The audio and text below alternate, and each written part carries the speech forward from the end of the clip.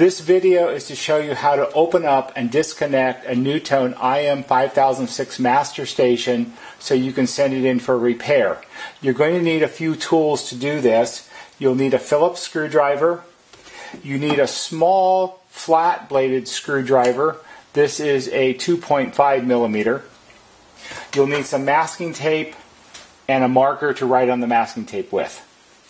The master station is held to the wall with 4 screws through the faceplate. There's 1 in each corner. So first step is to loosen the screws.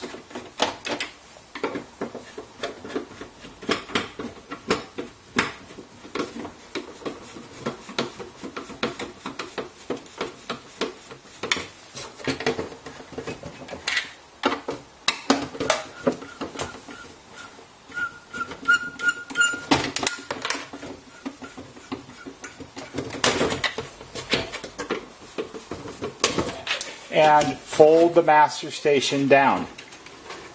It's attached to the wall housing by hinges at the bottom, and the top is held in place by this support strap. The first step after you open it up is to unhook the support strap from the wall housing inside the wall.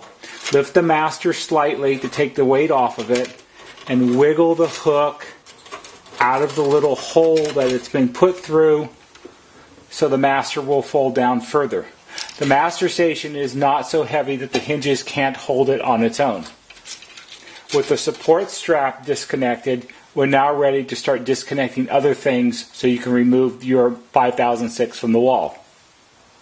The very first thing that you need to disconnect when you're removing your NuTone IM5006 is you need to disconnect the master station from the 2 low voltage transformers that are mounted in the bottom of the wall housing. An IM5006 master station is very likely to be damaged if you disconnect any of the other wiring before you disconnect the power. There's 2 transformers, one on the right, one on the left. One of them will have a red and white pair of wires. The other one will have a black and white pair of wires. Take your Phillips screwdriver, loosen the screws on the tops of the transformers,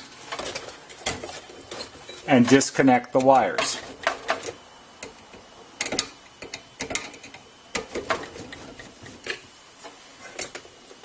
Lastly, there will also be a green ground wire. It'll be attached to a screw somewhere in the wall housing.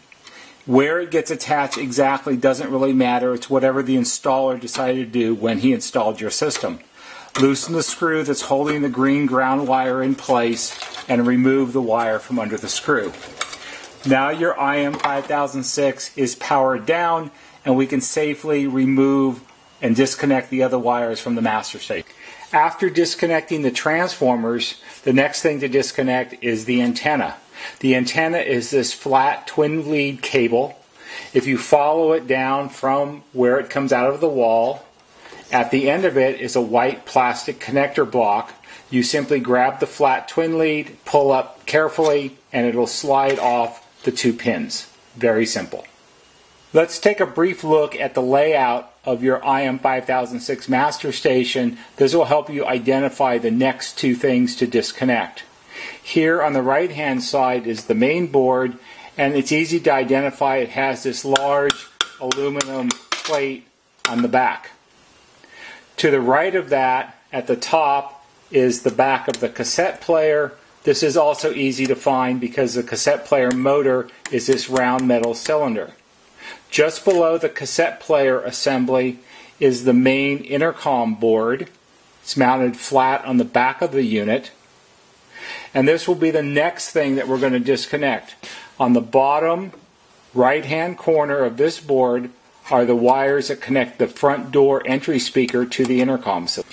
Here you can see the 2 screws with the black door speaker wires attached to them. Not every system will have black colored wires for their door speaker lines. Yours may be red or orange or yellow or green. It doesn't make any difference as long as they're connected to these 2 screws. We know that those are the door speaker wires. Loosen the screws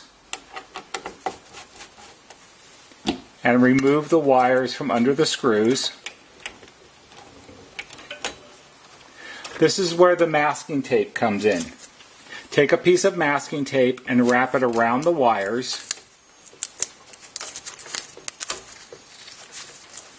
and use your marker to identify them as the door speaker wires. Just below the screws that we just removed the door speaker wires from is where the chime module is located. The chime module on an IM5006 is difficult to find because of where it's mounted at the bottom of the unit. If you find the two door speaker screws and you move your screwdriver immediately down, you'll run right into the chime module board. The chime module board is held in place by a little plastic bracket that's really hard to see. There are little tabs on the bracket, so if you bend the tabs back slightly, top and bottom, you can pop the chime module out of the bracket. And here we have a very conventional NuTone chime module. In this installation, this is a musical chime module, model IA29. You can tell that because it has the two blue wires that traveled down to the switch that was installed during the installation that allows you to change the songs. Since I want you to send the chime module in with the intercom system, you don't have to worry about the blue wires. All you have to do is disconnect the wires from the push button that are connected to the row of screws on the chime module.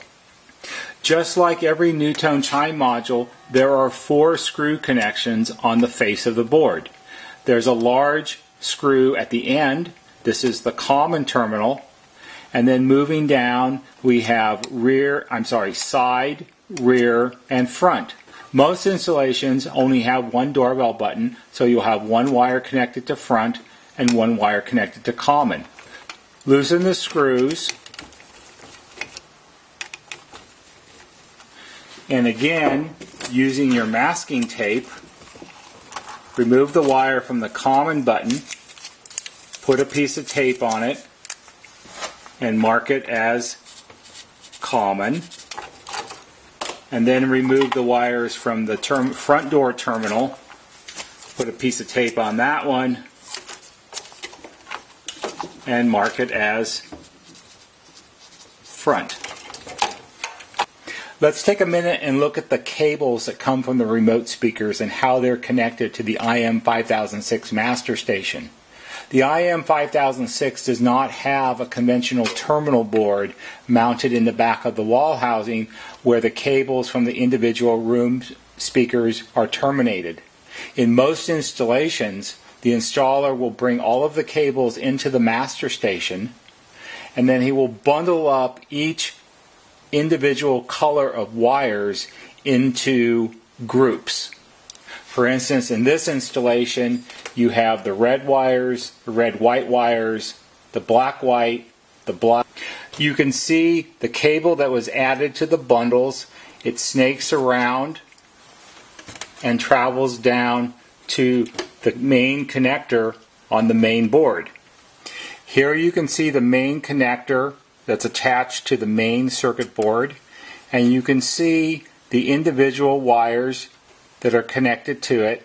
This is the other end of the cable that was attached to the bundles of wires with the wire nuts that's inside the wall housing. This is where your small flat screwdriver comes to play. Simply loosen the screws inside the connector. Most IM5006s use slotted screws. Some of the very last IM5006s use very small Phillips screws.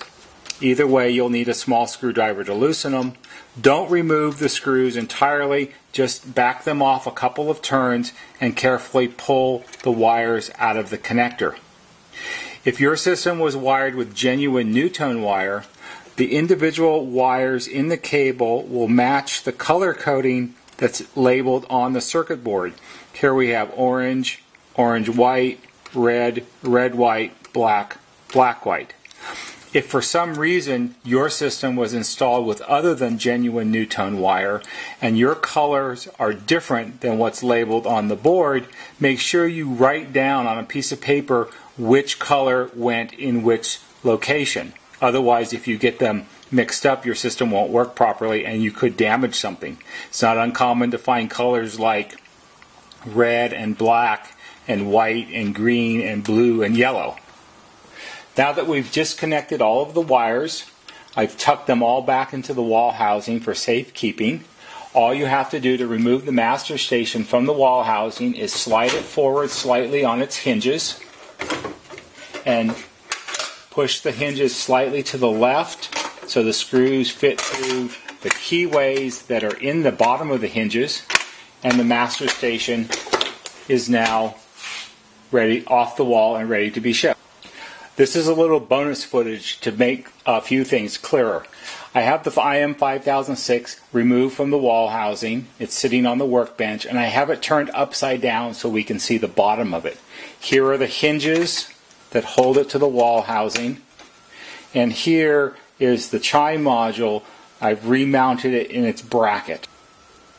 Here's a closer up view of the chime module, and you can see the little tabs that hold it in place. There's two on the right,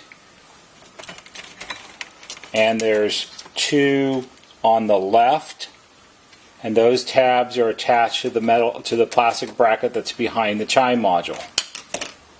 If I zoom in, you can see the clips are the better. These are the ones that you carefully pull back, and that will release the chime module, and it'll lift out of the bracket. And once it's been removed, you can see the plastic bracket that's attached to the chassis.